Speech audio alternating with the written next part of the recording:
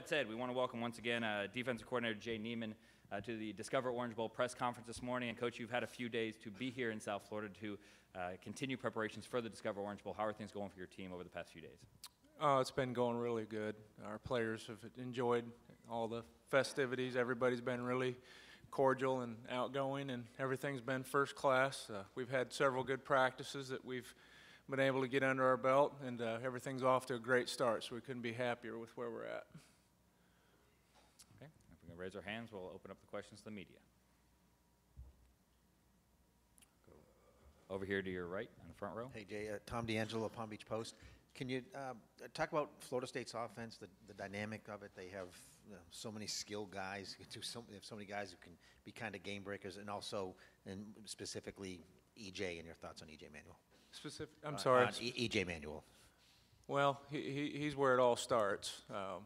Every great offense, almost every great offense, has a great quarterback within it, and you know, obviously, when you throw 22 touchdowns and for over 3,000 yards and complete 67% of your passes, you're doing some things pretty well.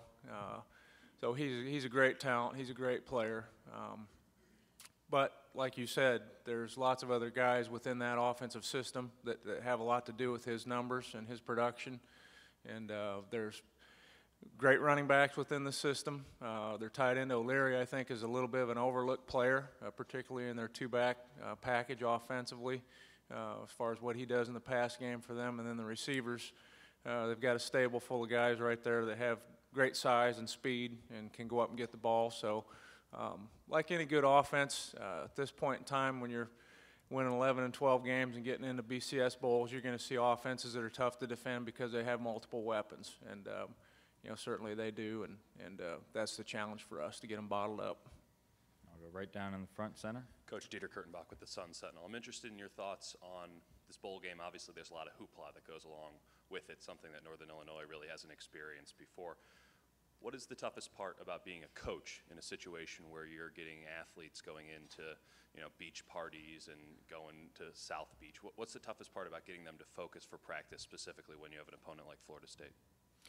Well, our players have done a great job in that area. This is obviously something we've discussed before we ever got on the plane to come down here. They came to win this game. They came to compete. They came to play.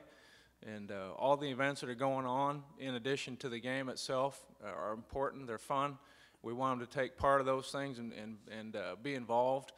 But at the end of the day, it comes back to getting ready to go to practice, getting ready to go to meetings, getting ready to compete and play in the game. And I think they do a good job of understanding when that switch needs to come on and off and staying focused. We don't have to say a great deal to them because I think we've got a veteran club with good leadership, a lot of good junior and senior players that have been through this in other bowls before and understand that you know, even though this is a BCS bowl and it's a bigger in terms of magnitude and some of those kinds of things, that the process is still the same, and that they do understand that you know, the focus is necessary and when they got to turn that switch on and off. They've done a great job with it. But I think just handling the balance of that, making sure that they can enjoy the things that they've been able to go do off the field. It's important to be able to take that in, but at the same time, when it comes time to practice and play, they'll be ready to do that.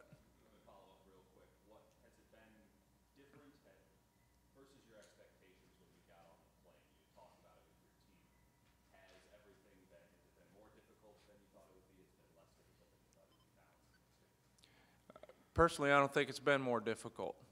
You know, this is the second bowl that I've been to with NIU since we've only been here 2 years, obviously.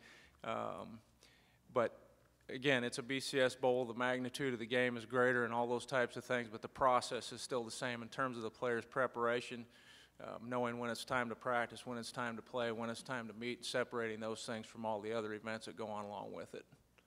We'll go one seat behind that last question. Hi, Jay. Fred Mitchell from the Chicago Tribune. There's been so much national attention, obviously, about the Northern's offense and Jordan Lynch in particular, and yet the defense of the Huskies has really improved, especially from last year. Just talk about the pride factor of the entire unit to get the recognition that they deserve as well. Well, they have improved, and I appreciate your comments on that. I think our players really don't care, honestly, where that credit goes or who gets it. One thing about Jordan Lynch, he's as humble and as gracious a person as you're going to find. It makes it very easy for our players to, on defense, to hear the things that are said about him, to see the things that are written, because he's just one of the guys. He'd be just as close with the defensive players as he is the offensive players, and so I don't think that the issue of who's getting credit or any of those things is a factor with our team. They just want to win, they want to compete, they want to do well, and however we get that done, whether it's winning 40-39 or whether it's winning 7-3, at the end of the day, a win is a win, and so that's what they've been about. We have improved a great deal defensively. Our kids have taken a lot of pride in that process. It started all the way back last spring when we came off of the signing date and recruiting and started to get into spring practice, and I think that's where the foundation was laid for where we've gone with this defense. The players have done everything that we've asked of them in order to get to where they are right now, and have done a great job throughout spring, summer, and fall, and have put together a good year. So I don't know if that answers your question directly enough, but like I say, we're just about going and playing as a team. We'll go to your right in the front row. Hey, Jay, Charlie McCarthy, Fox Sports Florida. How has Rod getting the head job affected you, both in terms of maybe planning and just your personal relationship with him? Well, I couldn't be more happy for him. Let me just say that from the outset. What a great opportunity for him, and very deserving of this opportunity. So we're thrilled for him to be in the position that he's in. He's an offensive-minded guy, of course, and at this point in time, with only a couple weeks between the announcement of him being the head coach and us being in this game, it's not like he could become a defensive-minded coach or get too involved in our planning because of the terminology and just the X's and O's of what we've done over the course of 12 weeks. You just don't pick that up in a week to 10 days or 2 weeks. So he's plugged in, and he's given us his thoughts and things that pertain to the game and the preparation.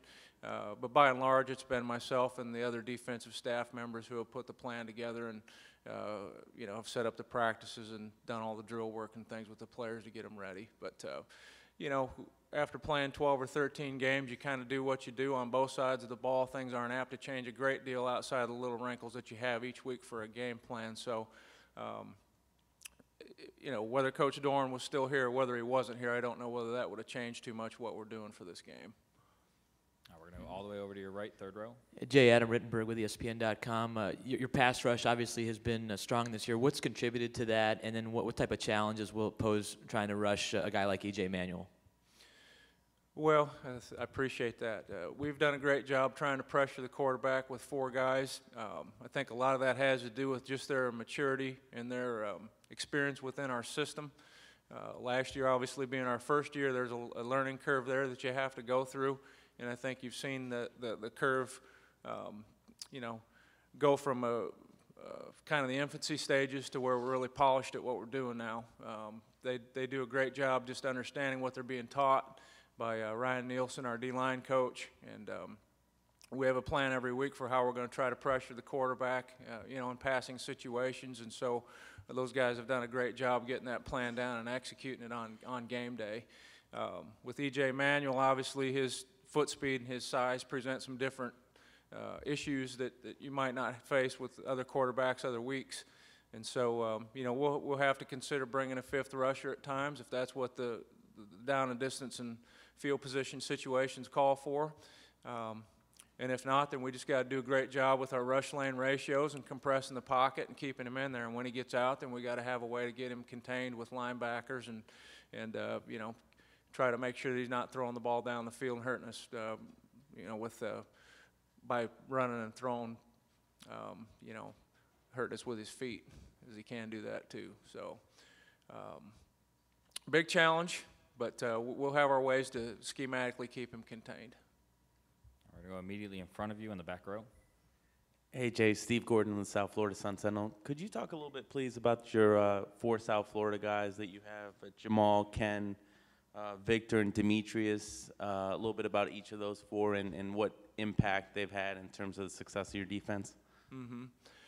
Well, Jamal Bass is been a linebacker that's played a couple different spots for us. Our linebackers we have a middle linebacker, and then the other two are field and boundary. Jamal's done both field and boundary backer, so he's a multiple guy. He also can play the mic and nickel and dime packages for us. So for a young guy, he's really caught on to the system and done well. I think he's a really good tackler. He's a guy that moves really well has a great skill set for what we're asking him to do within our scheme.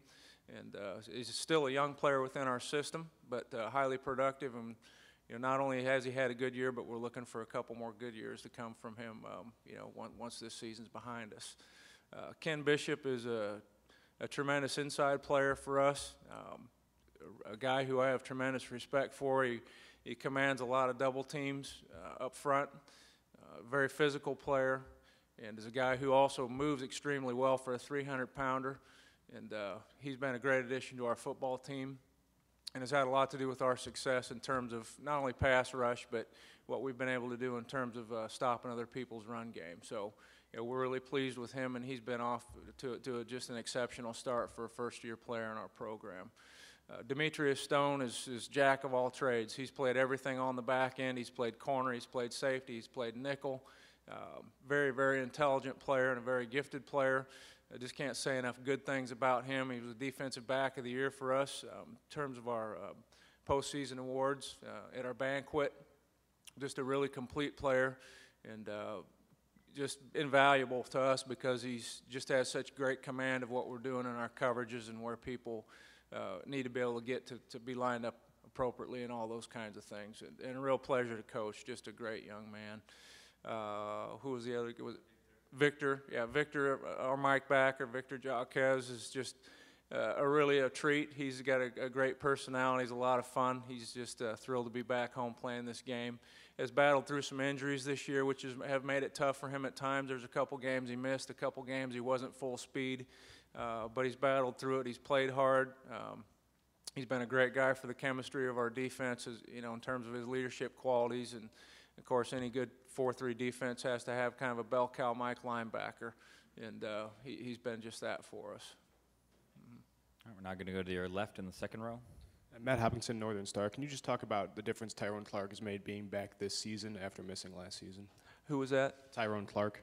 Tyrone Clark. Tyrone's had a great year, and we were very thankful to get him back this year, and he's been very productive. Again, he's got great leadership qualities, has been able to play both field and boundary backer for us, just like Jamal Bass has been, and very, very steady guy, physical player, good tackler, plays well in space, which will be important in this game, and he's had a really, really solid year for us, and just to have him back in the lineup from a leadership standpoint, again, has meant a great deal to our defense and our chemistry and where we've been able to take this. We'll go one seat behind that last question on your left. Hey, Jay, Steve Nitz, DeKalb Daily Chronicle. How many of your guys do you think have serious NFL talent, and how could a strong performance Tuesday help them in terms of performance for the scouts, stuff like that? Well, I've been doing this over 20 years now, and what I can tell you is what an NFL scout sees might be completely different than what I see. Sometimes there's surprises every year.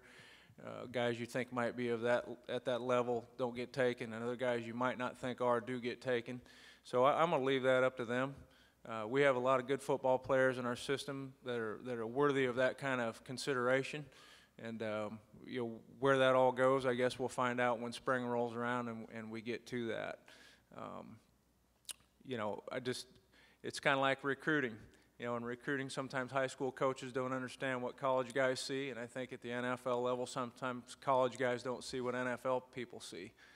So we're just going to let that play out and let them make those decisions. But as far as a game of this magnitude, scouts are very thorough in what they do. They're going to look at every game we play.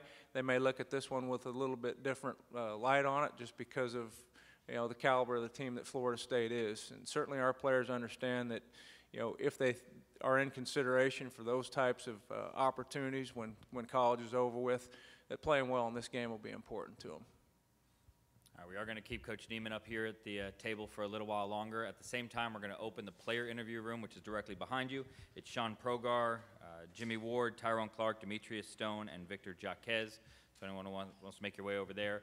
The next Northern Illinois media availability after this press conference is after and during practice. Practices at Barry University at 2:40, photo and video first 15 minutes, and interviews at 4 o'clock. So as the media makes their way out of the room, we will continue with the questions here in the front row to your right. Okay. Jay, I just had one more, and that is when you first started watching the film on Florida State, what impressed you the most? Well, just their overall athleticism and team speed and their balance. Again, it's a lot easier to defend an offense when maybe they're just a running football team or if they're just a passing football team. But when they present the balance that Florida State does, I think that's where your challenges come into play. They're putting up about 460 yards a game, just a little over 200 on the ground and about 260 through the air. So, you know, again, that's the thing that jumps out at you. They can move the ball a variety of ways with a lot of different people. And so with multiple weapons, that creates issues within your game plan that make it more difficult than, you know, when there's maybe only 1 or 2 star players on a team. So as a follow-up, are you trying to make them, like, do you kind of go in figuring they're going to get some yardage, you just have to make them work for it? Or is it try to stop what you can, and if you give up a big play here or there, it happens? But like, what's the mindset on a high level as you go in?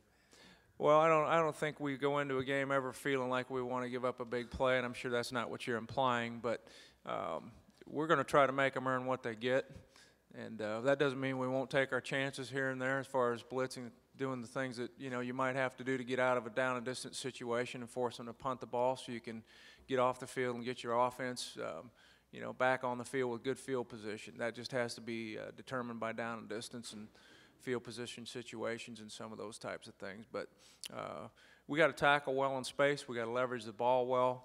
We got to make sure that if they get yards, they're yards that are earned, and we can't let runs break out. We can't let balls be thrown over our head. What we call explosive plays. You know, we really have to limit those. All right, Coach, thank you very much. We appreciate your time. The next Discover Orangeville press conference will be tomorrow morning at 8 a.m.